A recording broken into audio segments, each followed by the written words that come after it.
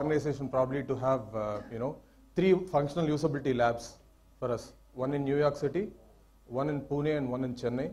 So we have a dedicated team of user researchers, usability analysts, visual designers, UI developers, usage analytics folks, everybody. So basically, right, I will start with, a topic here. Is big data killing customer experience, right? Every movie or every book or anything that we, kind of read has a 3-act play. What is a 3-act play, right? If we take up a fairy tale, right, there is this Cinderella story. They introduce the characters, right? There is a poor girl who's facing so many issues in a home, and then suddenly she gets a boon, and then she loses it, and then finally she realizes her dream and lives happily ever after, right? That's a 3-act play. I'm trying to follow kind of a 3-act play for my presentation here, and I'm going to tell you 2 stories, one in the beginning and one at the end, and probably set the stage for some of the big data, preliminaries, or some of the difficulties that we handle due to big data, right? So that being said, I'll start right away with the big data story, right? Now we are a company that respect information security a lot. So I'm trying to mask names, but in reality we are talking about our company here, right? So the idea here is I am a part of a financial organization. Inartix is, customers are all, financial folks, right? Financial services, brokers, traders, activity that is kind of bothering all his customers or users. In our case, the user is the customer because, we make applications which are used by brokers and traders who are our internal as well as external customers, right? So this person wants to find out which is the most monotonous and repetitive activity that is going on in this application, which is the most used application or the portal, and then try to make their lives better, right? That is the kind of exercise that is entrusted upon him. Now, what he does is, he obviously goes to his set of, experts. In this case, whenever we talk about data or intelligence, we speak about business intelligence teams, right? So obviously he goes to his set of, business intelligence folks, and then he puts the same question across to them, okay? What is bothering my users? What is bothering my customers, right? And how can I help them? And please find the most repetitive and monotonous activity in this application so that we can make their lives better, right? These business intelligence guys, they go around, they start fishing information, they collect data, and then, they organize data, they kind of, put in some visualizations, they come back with we would have seen in movies, these in the streets, right? These guys bring bears along with them, and then they start hitting the drum, and the bear starts dancing, right? Alan Cooper has written a book called, Inmates Are Running the Asylum. It's a very interesting book. It talks about how electronics is designed by people who don't actually know the customers, right? He talks about dancing bearware, right? The metaphor here is a dancing bear, which is very entertaining to see, right? Of course, it's interesting. People sit around and watch it, people who went for, go for grocery shopping, people who go for, important errands, they sit there and watch the bear dancing in the streets. As soon as the show is over, they remember, oh God, I forgot everything. They run back to their errands. It has served no purpose for them, right? So it's called a dancing bearware, apparently. That's what we see here. It's a card diagram, but apparently none of the data underlying this is revealed, right? So he asks, what the hell is happening here? Can you tell me what's happening here? Right? That's the obvious question that the product manager asks, because he has no intel, nothing, which can reveal what's going on.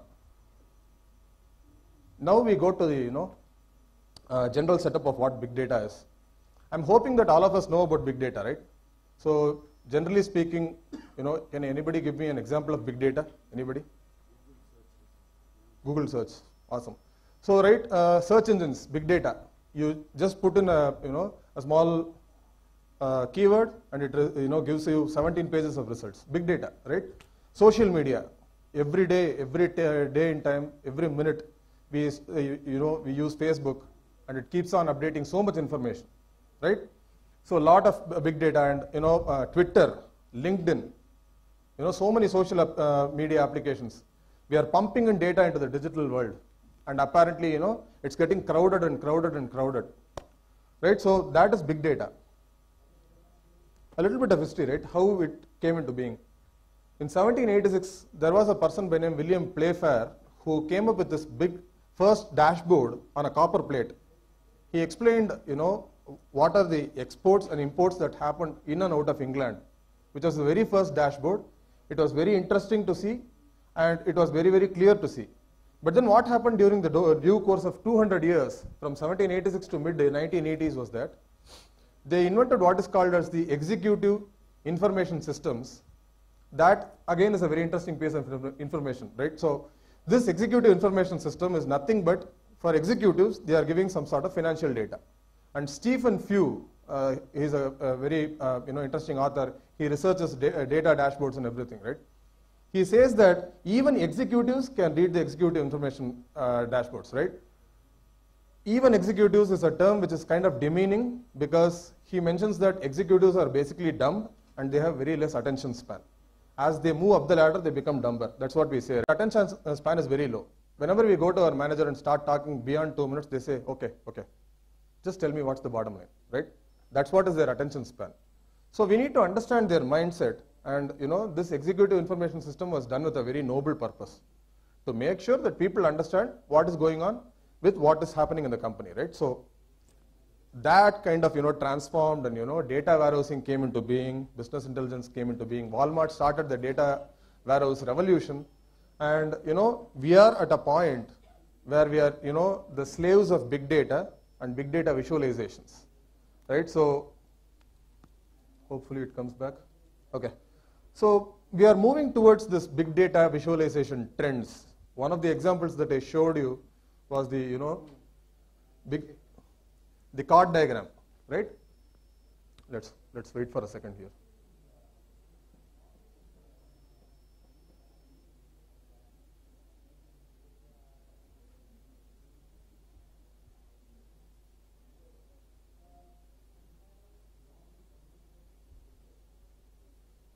Right.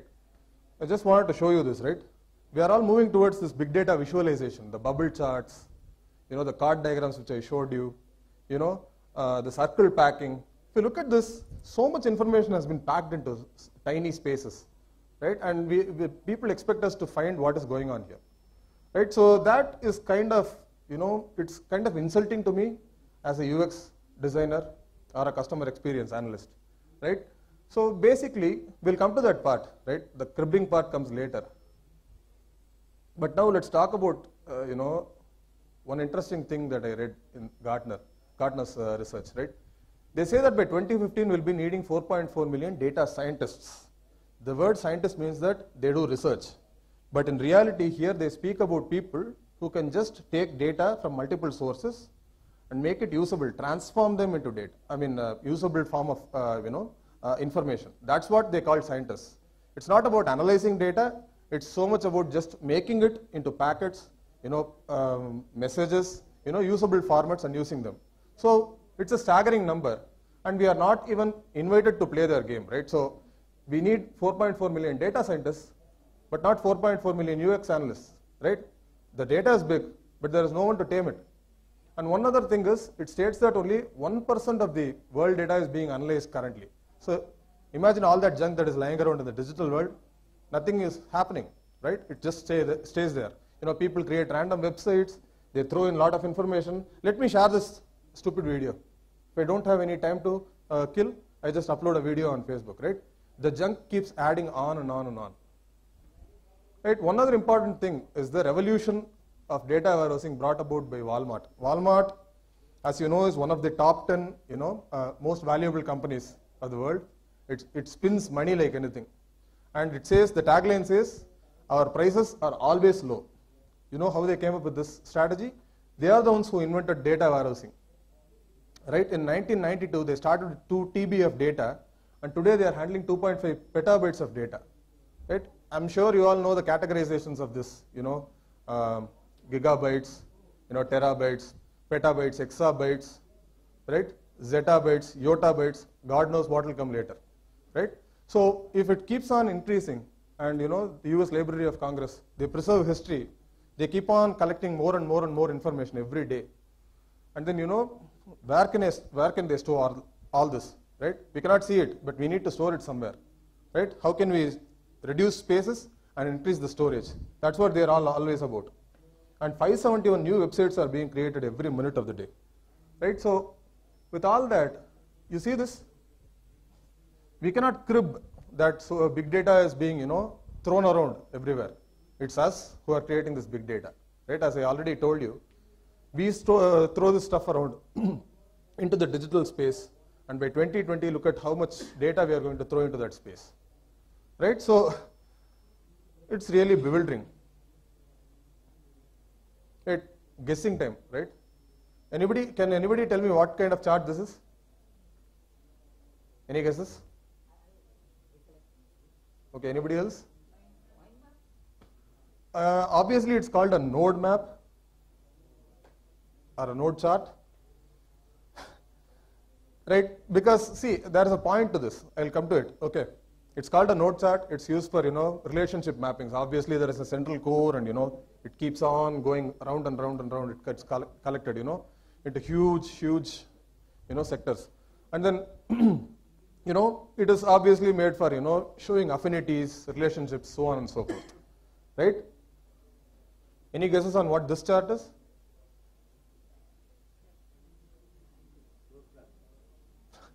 It looks like a floor plan, obviously, but the name is not very intuitive as it looks, right? It's called a tree map.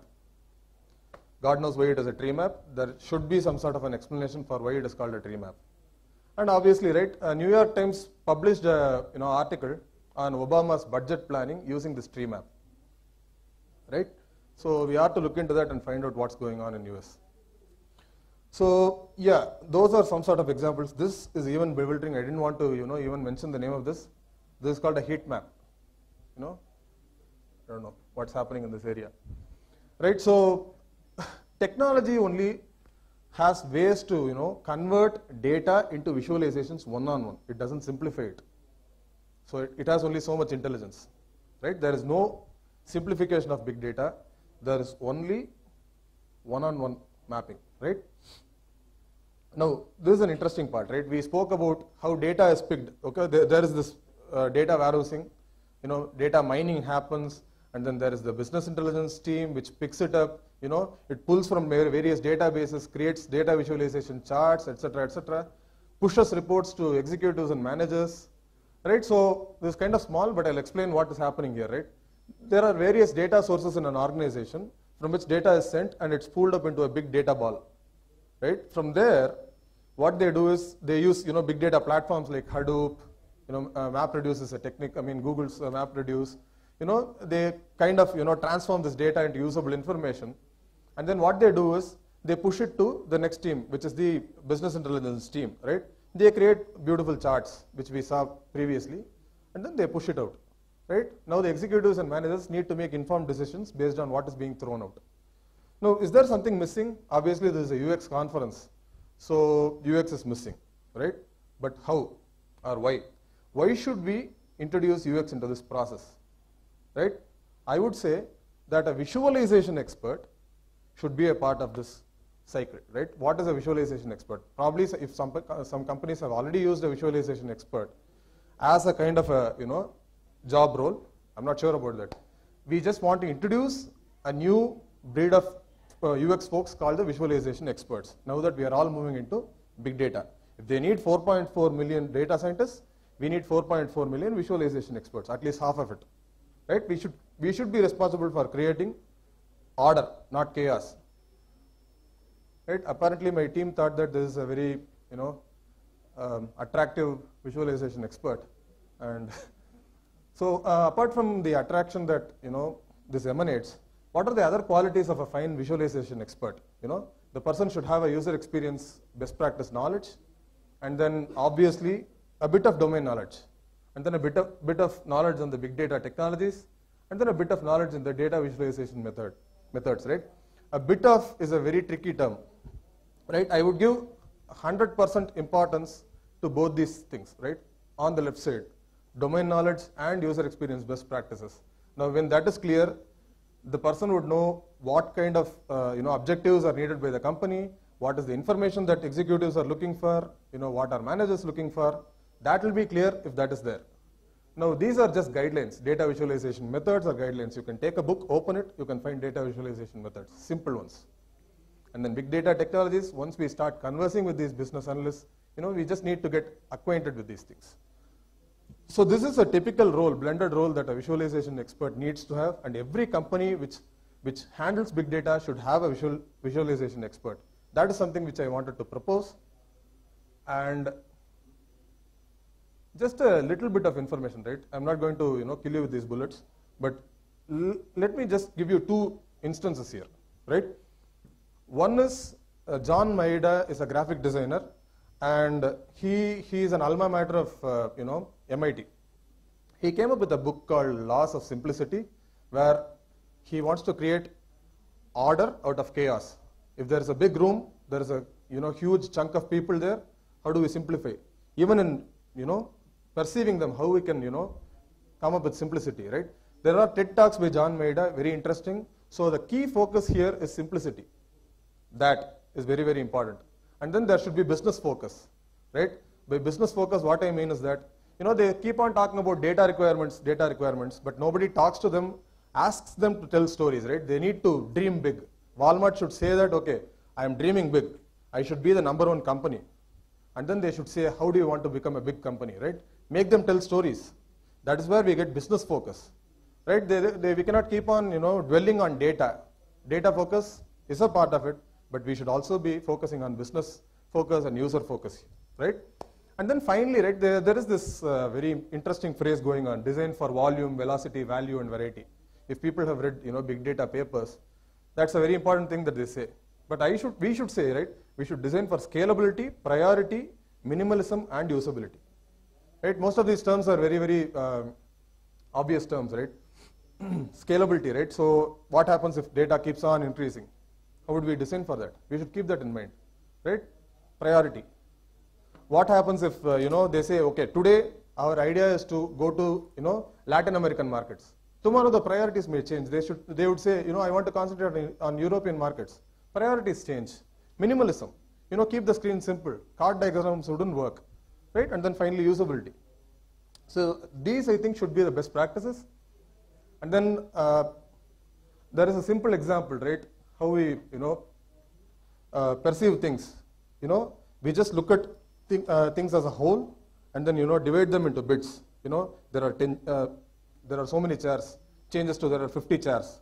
Okay, there are red chairs, yellow chairs. So perception, how it is processed is, we look at it as a whole, and then bit by bit we digest the information, and finally there is an objective. I need to go sit somewhere. We go and sit in an empty chair, right? That is how the perception happens.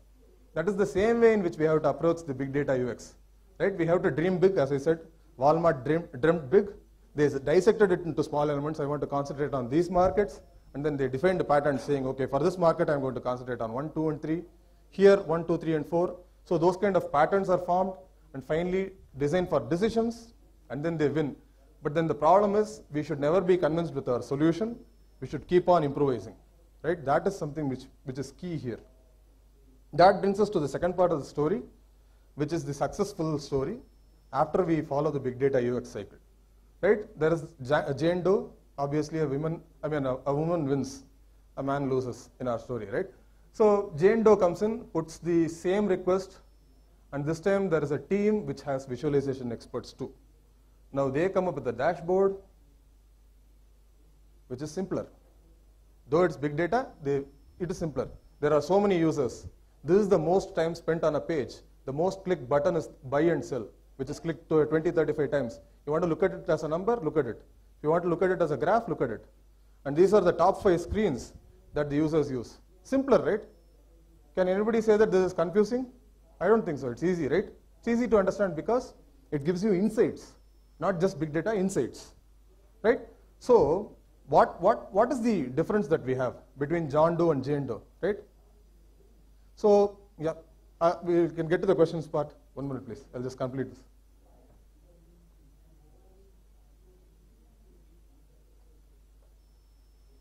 bear with me, sorry about that.